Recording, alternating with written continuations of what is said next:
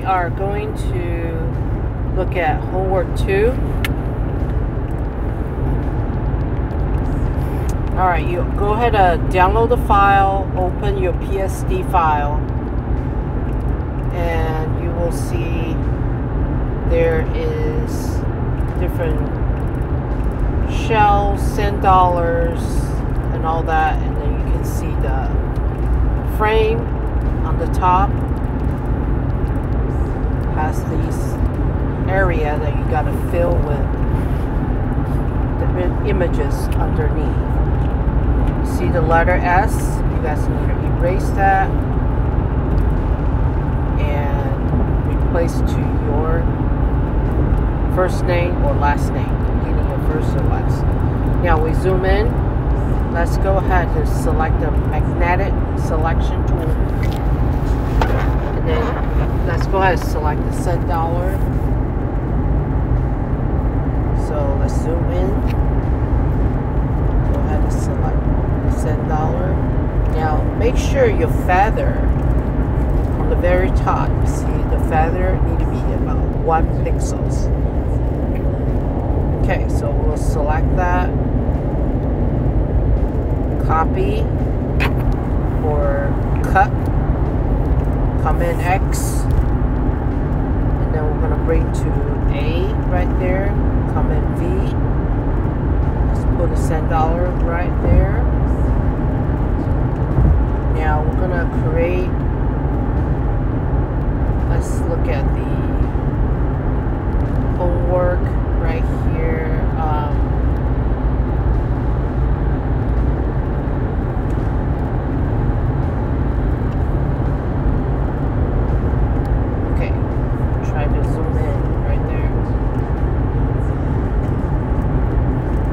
Make sure we have drop shadow, so creating this more realistic looking. So we're going to go ahead and change the name to $10. Make sure you organize all your layers. Now this, we're going to go ahead and do drop shadow. You see the layer style. And we're going to drop shadow all the way around. So the light will be actually on the left side. So we're going to change the angle right there. The size, you can change that. The distance, how far the shadow is going to be, opacity, how strong the shadow is going to be, how much you want to spread out.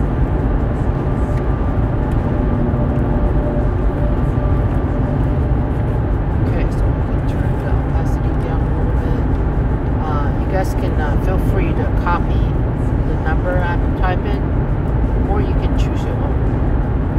Push OK.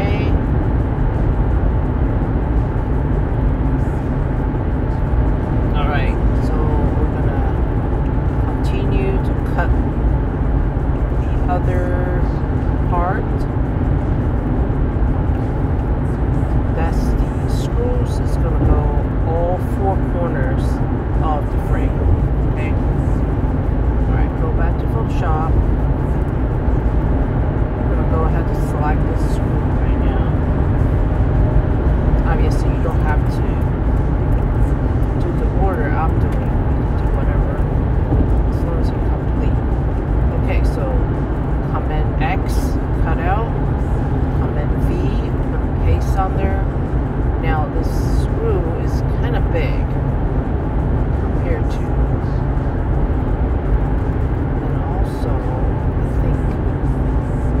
Way we use the magnetic selection tool is not the best way to do it. Okay, so I'm going to go ahead and use circle selection, and then make sure you do feather 1 pixel, and then I'm going to drag the guideline there, and then we're going to start right here on the corner there. Push shift so you will have a perfect circle. Select it. Okay, make sure you go to the right layer. Command X, Command V. Okay, so that is way better. Okay, So we're going to make this screw a lot smaller. Put the screw right there on the corner. There's 4 of them. 1 for each corner. So we've got to copy and paste. So what we're going to do is we can duplicate that layer. Let's change the name. And then we're going to select that. Push Option key. And then you push Shift as well. You move up vertically, across horizontally, and then we're going to copy another one. Push Shift and Option. Okay, you hold on to both keys. It will go down 90 degrees or straight horizontally or horizontally. Okay, so the screw is a little bit too big, so we're just going to make sure they are. I'm going to adjust that screws.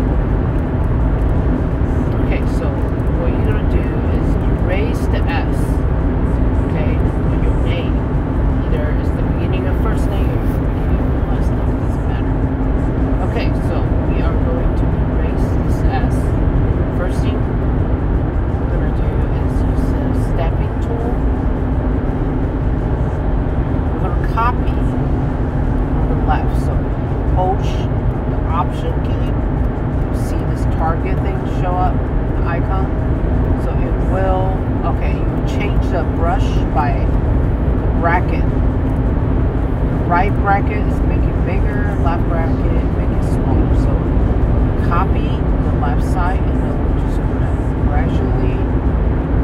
Okay, you're just gonna continue to copy. Use push the Option key to copy the spot that you wanna copy from, and then let go of the Option key, and then you can copy over to the right side. So kind of matching the grain, the wood grain. Copy on the left side or copy on the right side. Doesn't matter. Okay, now it's still not perfect yet, but it's okay. We're gonna go ahead and use Patch tool and bring it to the left.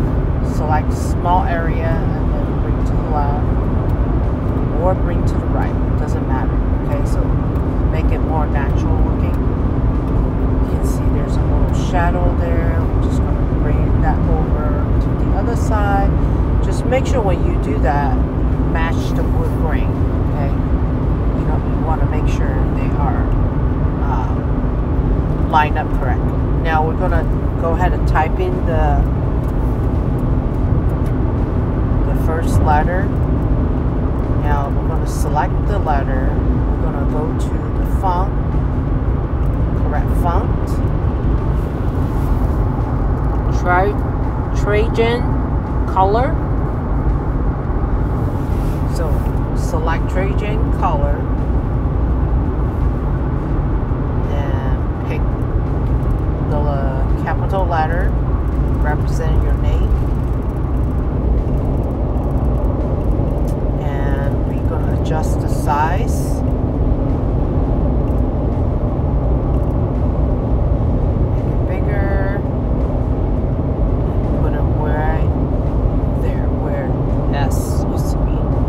Obviously, we're not done retouching the background yet.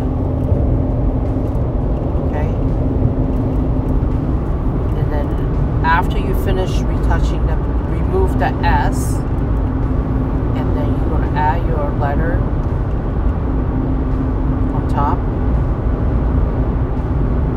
And then we're going to create shadow and all that. Alright, so